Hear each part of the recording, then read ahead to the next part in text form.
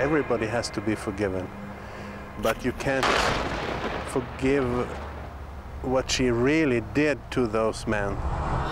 These are the stories of terrible deeds. They would choose 2 or 3 victims a year and simply kill them. Of crimes written in blood on history's pages. She was just a conveyor belt of bodies coming in and out of there. Across time and across continents, something united these murderers. What they did was unforgivable, but they were clever. They shared a common ambition. She understood her market for death very thoroughly. They wanted money. Greed can become a monster that feeds on itself. And would do anything to get it. Even when they came here and didn't intend to spend the night, they stayed, and they went back and got their money and came back. The business of deadly women. Money makes people do all kinds of things.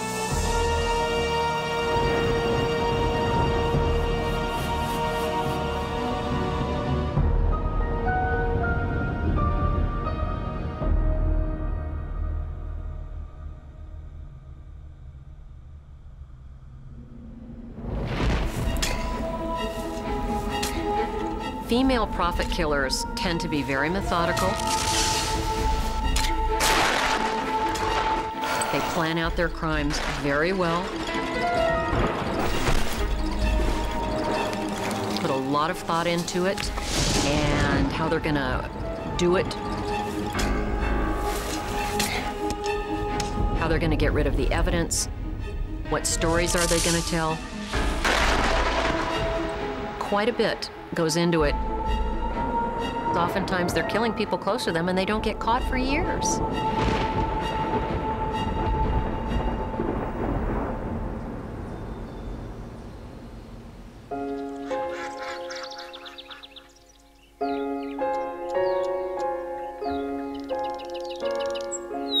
In a remote field in Norway stands a silent reminder of a deadly woman.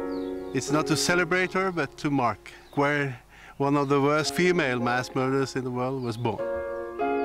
For a century, residents of the small village of Selbu have lived in the shadow of their infamous resident, Belle Janis. Headmaster Torget Storseth has 2 great passions. One is teaching. The other, his search for the truth behind the Norwegian serial killer. My father told me the story about Belle Janis. She was clever at school, but she might be characterized as an outsider among the children. So it might be an illustration that she was easily angered. In the late 19th century, an angry young woman left the chill of Norway for a new life in America's Midwest. Well, a lot of Norwegians went to America. We were a poor, poor country, and they went to seek their fortune, seek new opportunities. Torget has come to LaPorte, Indiana, to solve the mystery preoccupying his village to this day. They are curious, I think. How could a woman from our area become one of the worst female serial killers in the world? Hello. Welcome to LaPorte County Historical Society. Thank you. Good to see you. Good to see you. Author Sylvia Shepard has chronicled Belle's crimes and is anxious to share notes with a fellow seeker from Belle's hometown. It's been said that she probably killed in the 40s, close to 40. The pair meet at the local museum, where some of Belle's handiwork is kept. I understand that it is Scandinavian because I had an archaeologist look at it, and he said from the forehead and the way that it's shaped that it was indeed Scandinavian. The skull's identity is unknown. And right here it even says, found in the outhouse at the Janis farm. It could be any of the lonely men who strayed into Belle's trap.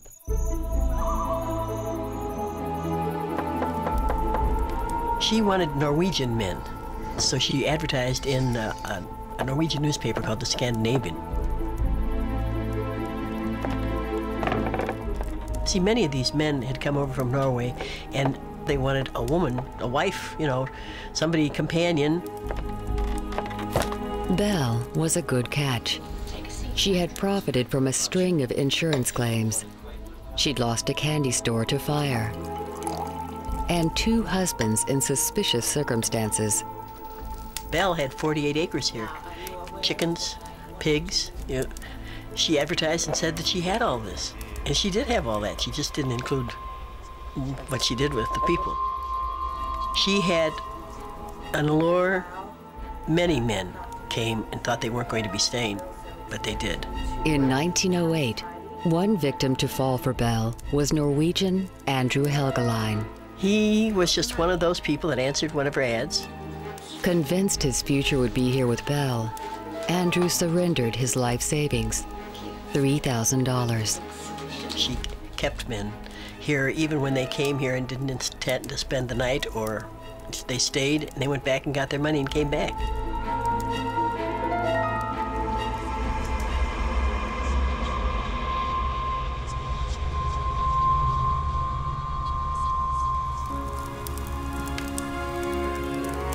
By the time Andrew Helgeline settled in LaPorte, Belle had 3 foster children to raise. The farm's income was modest, so her new man's savings were a windfall. But this homely scene was a prelude to death. Female serial killers frequently use poison as their weapon. Former FBI criminal profiler Candice DeLong, with 20 years' experience, recognizes Belle's business plan. They don't have to get close to the victim, they just have to get close to their food. And strychnine is something that one would expect to see on a farm. Strychnine was commonly used as rat poison. Strychnine is a phenomenal compound. It comes from the seed of a tree in India. Forensic pathologist Dr. Janis Amatuzio, based in Coon Rapids, Minnesota, knows strychnine's inevitable result. It antagonizes or stops the inhibitory reflex, so that all of the reflexes of the stronger muscles, the flexor muscles, are exaggerated.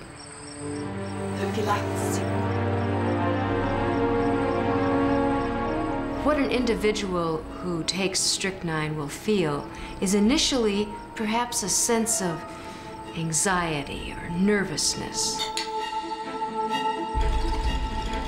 Then they'll notice muscle twitches and muscle spasms. And then they actually get into almost a seizure-like state where they have convulsions.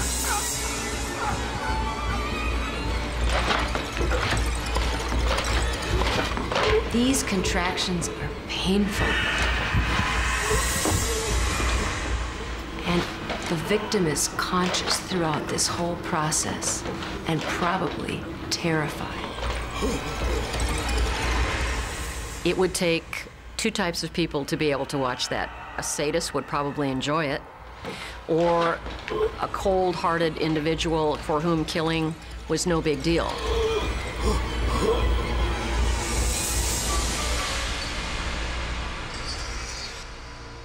The greater gain, getting their money, was worth whatever they had to do to get it.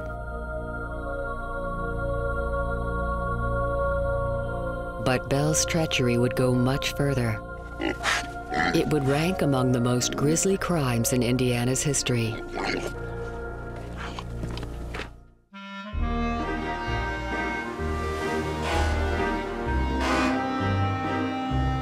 In the 1880s, in Liverpool, England, a group of women ran an extraordinary cooperative.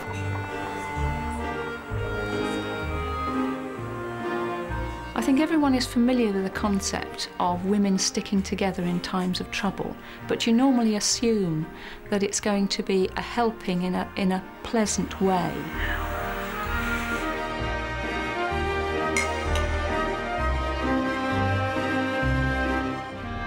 Retired police prosecutor Angela Braben spent a lifetime fighting crime in English courts. But the case that fascinates her most happened before she was born. You've got a group of women living together and they're forming a web, a syndicate of murder. And they're investing in death. The plan was simple. Insure everyone in their immediate acquaintance, then kill them one by one. There were 4 women who were actually killing. And then there were 5 or 6 others who were concerning themselves solely with the insurance. The women's cunning netted them a small fortune and turned the British insurance industry upside down. I admire them in a strange sort of way. They worked out the insurance rates, how would they get the best rates for different people. They knew all the rules and regulations of the insurance and burial clubs, virtually backwards as far as I could work out.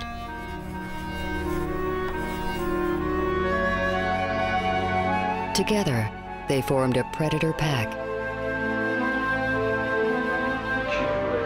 More common among male perpetrators, the female pack can be just as formidable. The pack mentality can certainly take over in a situation where you have a number of perpetrators with a common goal, to obtain money.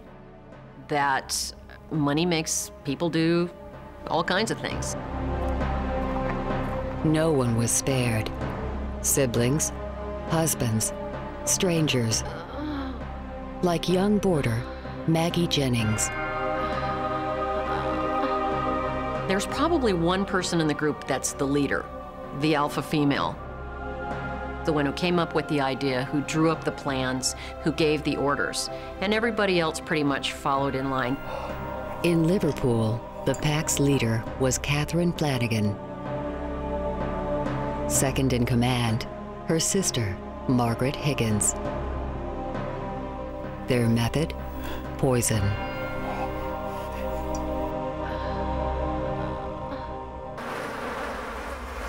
Arsenic obtained from flypapers. It was very readily available. All little shops would have the flypapers.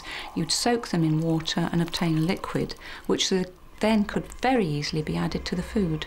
And women being the ones who provide the food, they could mix what they wished. Chronic ingestion of small amounts of arsenic gives very unusual symptoms. It might be the onset of intermittent abdominal pain, diarrhea, numbness and tingling in the extremities. Arsenic was not only easily available to the Liverpool sisterhood, its symptoms were much like common illnesses of Victorian England. The slums of Liverpool at the time would have been hideous places. There was no public sanitation. There wasn't running water. People were crowded into small areas, and disease is a very natural outcome to those circumstances. No suspicions were raised when victims like Maggie Jennings died in the prime of life.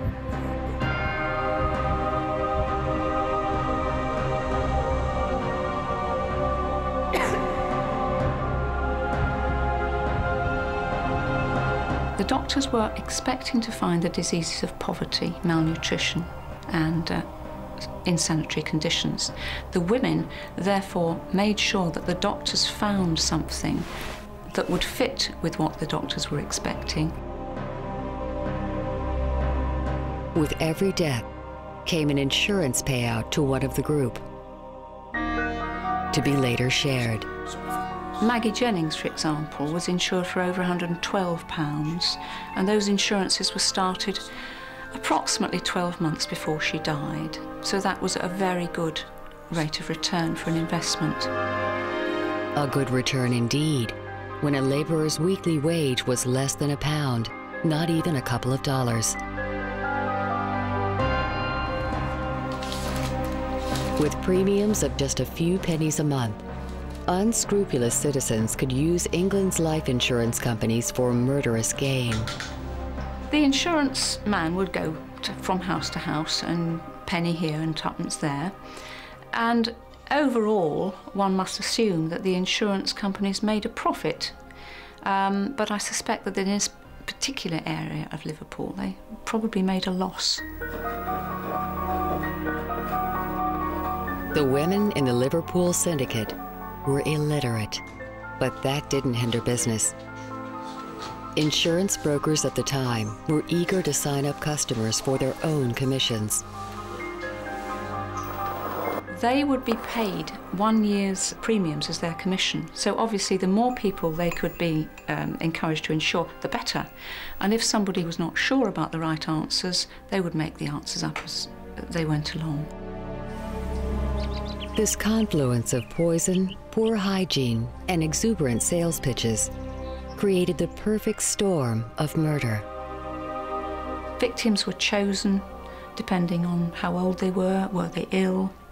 Could they be hastened? Could they get insurance for them? And if so, how much? And they would choose 2 or 3 victims a year and simply kill them. Greed can become a monster that feeds on itself. And it's one of the toughest things in the world to keep a lid on. The Liverpool syndicate operated undetected for at least 4 years. Their final tally would shock the country. It's very complicated to explain who killed who. And so this is a little diagram which shows you've got the 2 sisters here. Certainly they killed Thomas Higgins, that's one husband gone. They probably killed the other husband, John Flanagan, as well. They certainly killed a son, a daughter-in-law, daughter-in-law's mother, a lodger, a little stepdaughter of 12, neighbours, friends, anyone else really that they could get their hands on. It's believed the syndicate murdered at least 17 people for profit. If there was any remorse, it seemed lost in a web of shared liability. In a gang or a pack committing a crime, whether it's one crime or several ongoing crimes, the sense of guilt, if there is any, is definitely shared. And it's something that one member of the group can take some kind of comfort in knowing, well, I didn't really do this alone. I was the group. The power of the group can be very, very strong. In 1883, after 4 years, the group's power was finally extinguished. A suspicious relative convinced authorities to test the body of Margaret's husband. Police found arsenic, then pieced together a long trail of death. Enough evidence was found to convict Catherine Flanagan and her sister Margaret Higgins.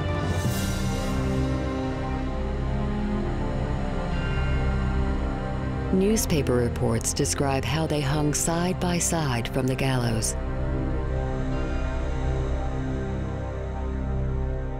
The others escaped prosecution. A shocked government clamped down on insurance practices, fearing the Liverpool syndicate was just part of a poison epidemic. The effect on the government was like dynamite, because they realized that this was not a very small scale murder confined to one area of one city. They realized that it was probably happening all over the country in similar areas.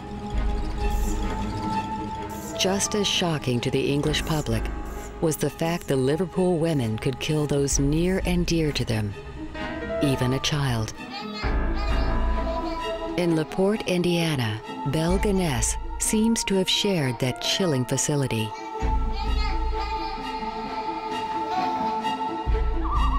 Belle's story took a mysterious twist one spring evening. There was a handyman that was in that house, and when he went to bed that night, the occupants of the house were Belle and 3 children.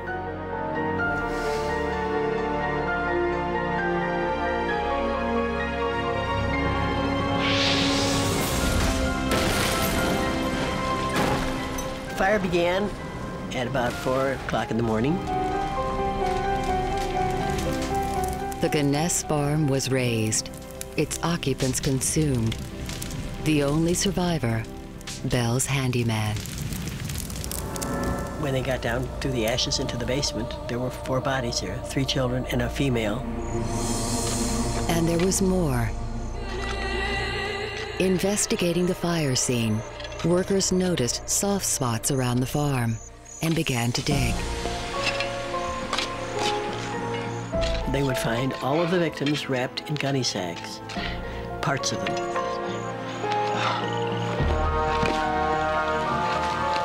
They had been all dismembered, fit into these sacks with lime.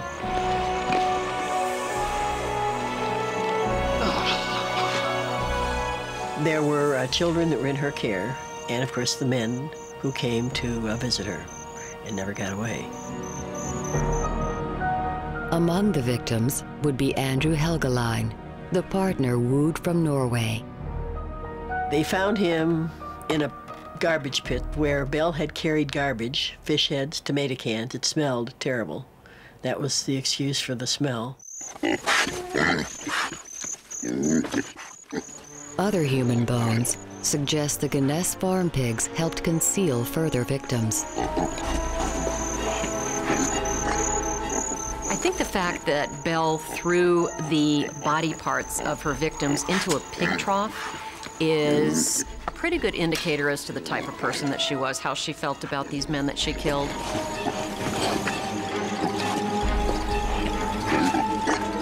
What kind of final send-off is that for someone that was a human being, to throw their body parts in a pig trough? Well, that's the kind of person she was. She didn't care. That's where she thought they belonged. Altogether, 14 bodies were found, including Belle's foster children. Probably she had given poison to her 3 children and killed them. Maybe with a hammer blow too, because there was found holes in their skull after the fire. How could a mother do a thing like that?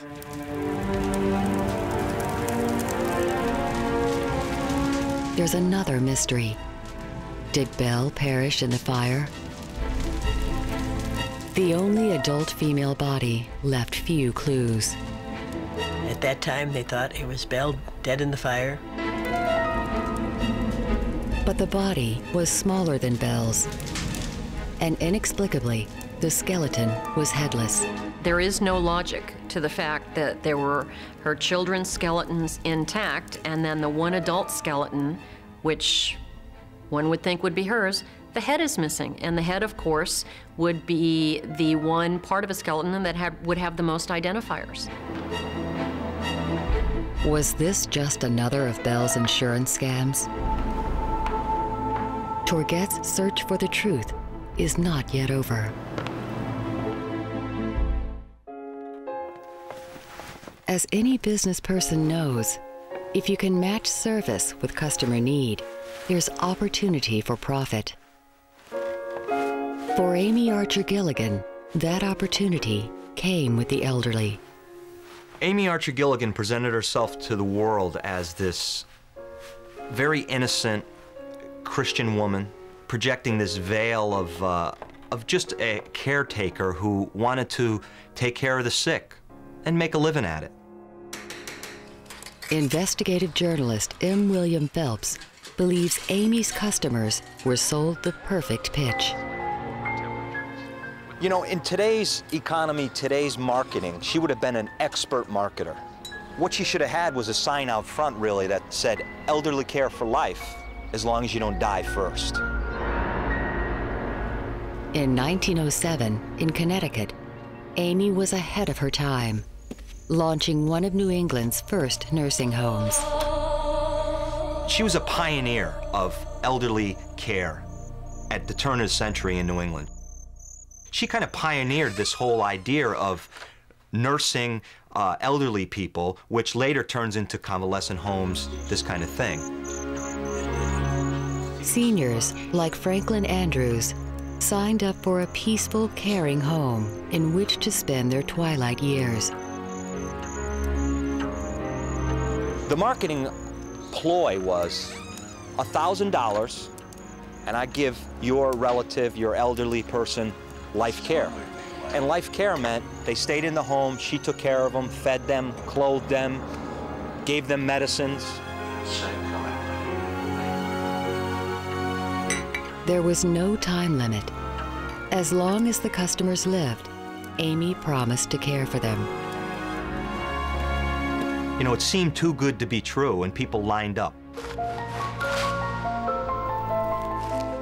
Clients and their families hoped for a long and restful life. But Amy's business plan called for something else. Turnover. Let's set the scene. Picture a calm and peaceful New England night. Patients are readying themselves for bed. They've just finished dinner. You have Amy Archer Gilligan in the kitchen mixing up a batch of warm lemonade. And warm lemonade at the time was an elixir for if you had the flu or you had an ailment. Amy kept her overheads down and vacancies up with arsenic. She understood her market for death very thoroughly.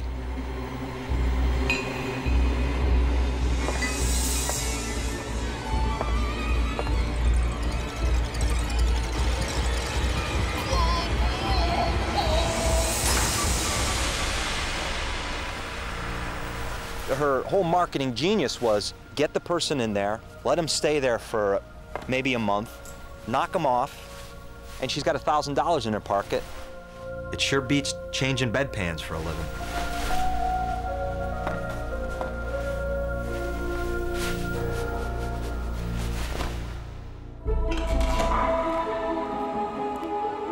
Amy's calculations went further.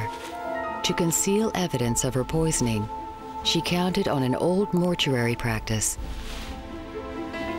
Well, basically, embalming fluids were preservatives, and they contained alcohols, formaldehyde, and they often contained a number of heavy metals like arsenic. Embalming, of course, being done prior to any post-mortem examination or prior to any specimens being taken for toxicology. Amy had a near-perfect cover. Elderly clients were expected to die, sooner rather than later. And if there were any suspicions, forensic tests would be contaminated. Amy was very good at marketing and business. She would sell a bed to the patient, kill them, and probably have someone lined up to take that bed before that patient even was taken to the morgue. They dubbed it a murder factory because she was just a conveyor belt of bodies coming in and out of there. But Amy's business plan had a fatal flaw. Medical records of the time may have misrecorded the cause of death, but they could not hide the number dying under Amy's care. The returns of death certificates to the office of the Windsor Town Clerk show that there have been 60 deaths at the Archer home since the place opened in the fall of 1907. Over time, a case mounted against Amy Archer Gilligan, but police needed evidence. They had a lot of circumstantial evidence that they were beginning to incorporate some forensic evidence of doing some exhumations into it. Franklin Andrews' body was exhumed and tested positive for arsenic. No surprise for an embalmed body of the day, but there was one anomaly. Well, they found his stomach loaded with arsenic. Enough to kill several men. That was the quote. Such levels could only have come from ingestion. Right here, the Hartford Courant reports, it is the belief of the authorities that the wholesale murders have been committed at the Archer home. Amy was convicted of murder and declared insane. She spent the rest of her life in an asylum. By the time she died, arsenic embalming fluid was banned.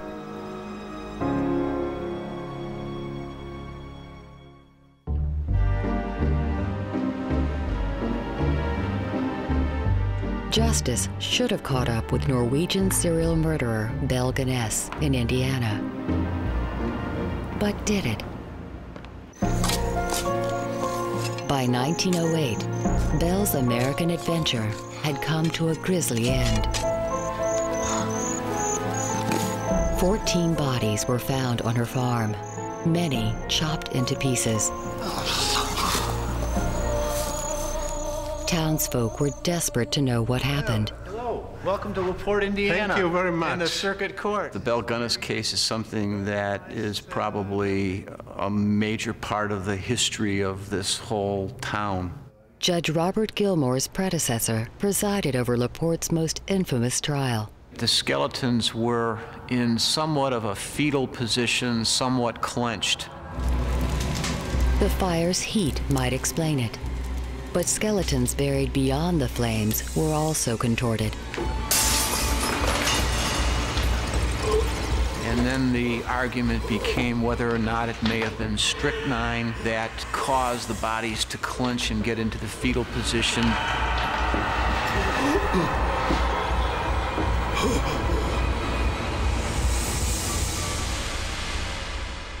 Strychnine, basically what it does is it causes the stronger muscles to overcome the weaker muscles. So the hand will flex at the wrist, the arm will flex at the elbow, and the elbow will flex at the shoulder. And likewise, the legs. The legs will contract and flex in a position such as this. Strychnine was confirmed in the stomach of Norwegian lodger Andrew Helgeline. Belle was exposed as a murderer. But there was one more mystery. Did the serial killer perish?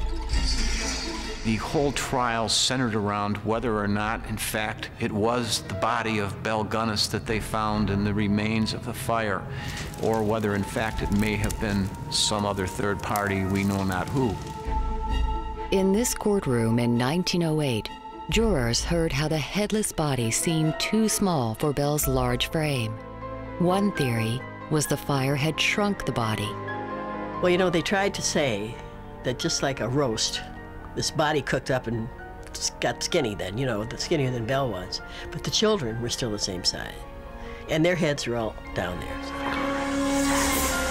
Despite conflicting evidence, jurors found the headless body was Belle Ganes, but many believed otherwise. And 23 years later, there was one more twist.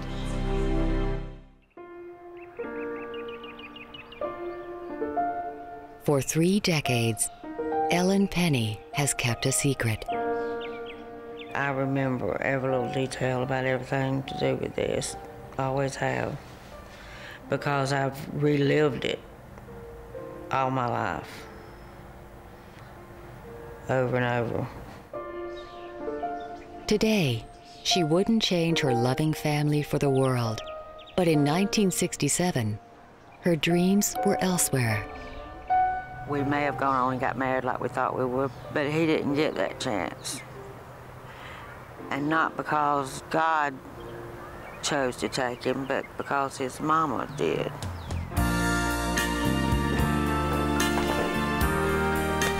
At 15, Ellen was falling in love for the very first time with 16-year-old Melvin Gibbs. The affair bloomed under the watchful eye of Melvin's mother, Janie. She was big in the church, and she was big in all of the activities.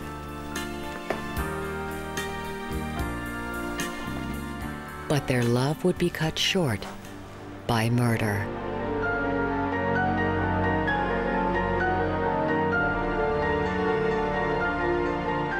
Janie's 3 sons had already lost their father to a mystery illness. And it seemed Melvin could be next. He started having bad headaches. He would turn real pale, and his features would look drawn, and the whites of his eyes would get real, real red. He was never one to make a big deal out of it. And I'd say, you have a bad headache, don't you? And he'd say, yeah. But they started getting a lot more frequent.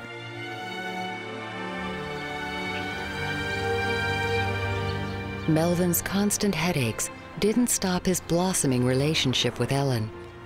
Melvin gave me a surprise birthday party, my last birthday before he died. I was given this diary.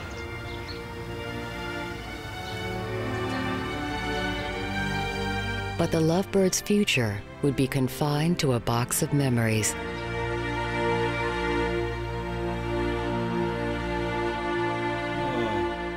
Melvin's headaches became worse. Doctors were perplexed. Janie was not. She was poisoning her son with mild doses of arsenic. If it's given over a period of time, individuals will have a variety of symptoms, and the doctors won't diagnose it unless they think of it. They are very slowly being killed while the medical community, the physicians, are just watching to see what happens. Only 2 people knew the true story, Janie and her son.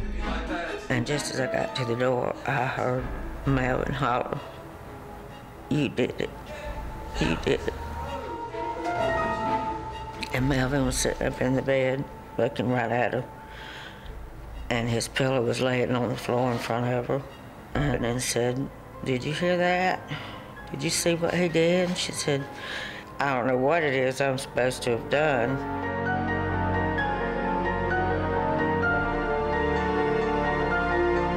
Melvin's outbursts were put down to delirium.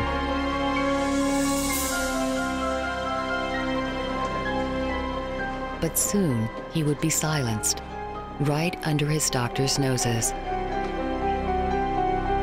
She went to the little pitcher of water they always have in the hospital room and poured that water out and poured hers in. She said that the water there had too much sulfur in it to burn his throat.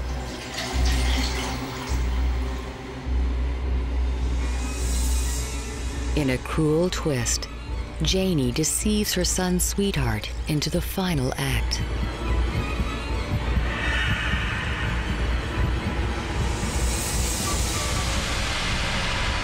As she had kept saying, "Ellen, give him some more water, give him some more water. His throat's dry, give him some more water." That water, Ellen now realizes, was laced with arsenic. I was there with my hand on him, and you could feel his heartbeat. And then just all of a sudden, nothing, just completely stopped.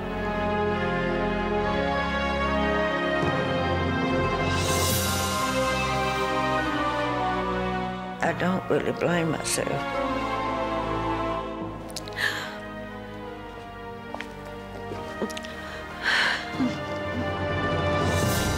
But I think that she got some kind of perverse pleasure.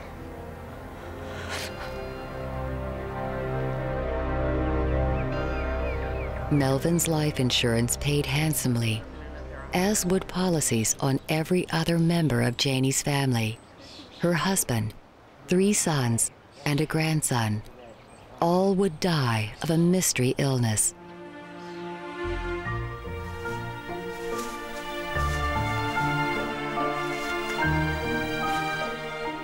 With each life insurance policy collected, Janie Gibbs's lifestyle improved. Afterwards, you hardly ever saw her in the same dress twice. She bought a new car, bought a house. Janie also shared her gains. We were building a new church, and I was told she donated $10,000, but she donated different amounts at different times. Donating the large sum of money to the church may have been a way to assuage her guilt, if she had any guilt, and it simply could have been a very calculating move to not be suspected of anything. But as her family died around her, people were suspicious. I think there was a lot of people that were starting to be suspicious, but if you're wrong, you know, this is Janie Gibbs, she's the pillar of the church. And what kind of monster are you for making an accusation like that against her? But 5 deaths in the one family proved too much for police. They exhumed the bodies for testing. Well, what we're looking at is the autopsy report on Melvin Gibbs, and this was performed on January 18th, 1968, and it happens to have been an exhumation autopsy. Now, it's important to realize that in some individuals, there will be a very minute amount of arsenic, just normally found in tissues. What was found in his liver and kidney was at least 20 times the amount normally found. The levels here are sufficient to have caused death. Janie was convicted on 5 counts of murder and sentenced to life.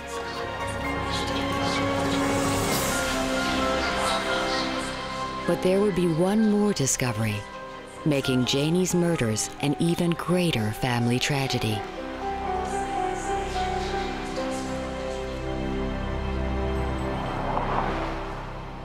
And this is the greatest tragedy. This is on par with the deaths of the people. Frank Martin was Janie Gibbs's defense lawyer. He believes his client's motivation was not for profit. He learned that before she murdered her family, Janie had a fateful appointment. Janie had gone to a doctor in Albany, Georgia, because she wasn't feeling well. The doctor diagnosed her with Lou Gehrig's disease. Lou Gehrig's disease destroys muscle control. It's always fatal. Janie went back home with her very fundamentalist beliefs. She decided she would send her husband, her children and grandchildren on to heaven in advance, because she knew she was going to die, and she was just going to send them ahead so they'd all be reunited in heaven.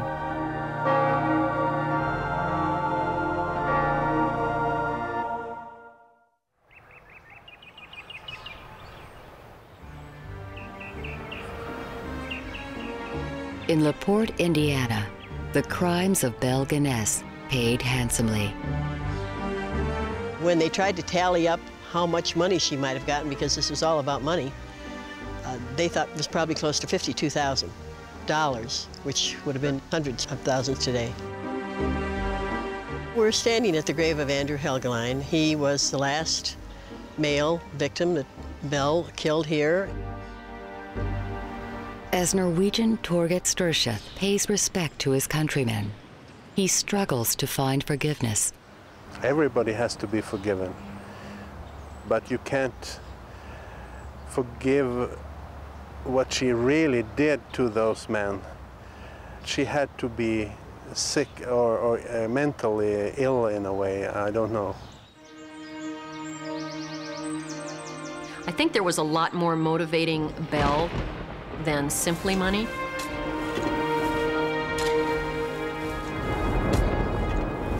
And I think that's exhibited in the method of death that she chose, a painful poisoning. Then, chopping up their bodies and throwing the body parts into a pig trough shows utter contentment for men. I would say it was men in general she had a problem with. Maybe hated men because the father abandoned her, as the rumor says. Torget still has questions. The biggest of all, was Belle really killed in the farm fire? There was a real division within the community as to whether or not she died in the fire or whether she escaped and basically was on the run. I absolutely believe that she escaped. The head was never found to that female body. She had a whole week to get away between the time when the fire was discovered And then the first body in the ground was discovered. 23 years later, a local newspaper speculated that this Californian murderer, fitting Belle's projected age, could be her. Then they sent a picture back here, taken in a very strange pose with her hands like this. Well, why would you take a picture that way? I think that's why she did it. She's clever. If Belle did feign her death, there could well have been more victims. It is unlikely that her murderous behavior would stop. Being a fairly young woman at the time, less than 50, she was into it. So I'm guessing she simply relocated and resumed her activities elsewhere.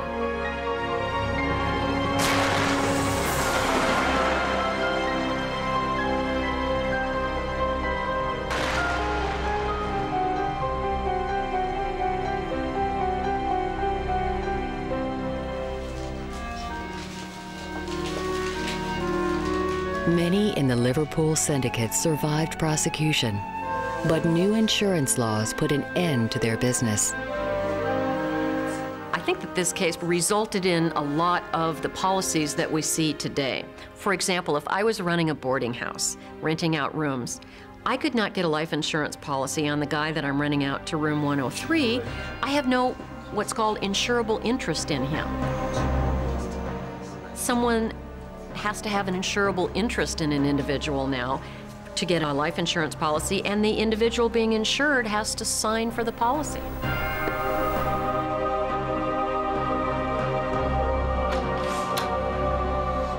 Amy Archer Gilligan left a legacy too, helping create nursing homes, now a common concept across the United States.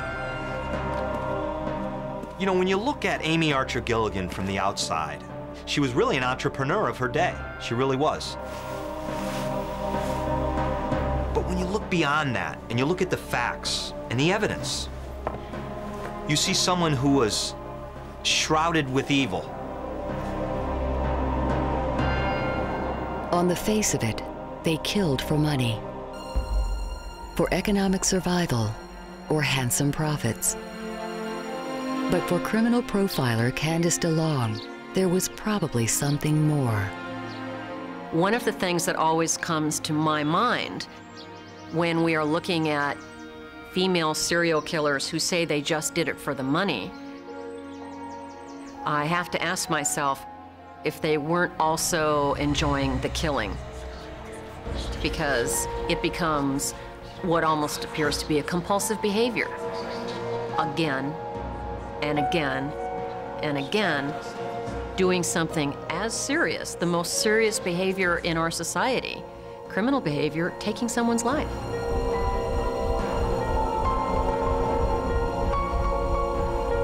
For Janie Gibbs, the compulsion to consign her family to heaven proved doubly tragic.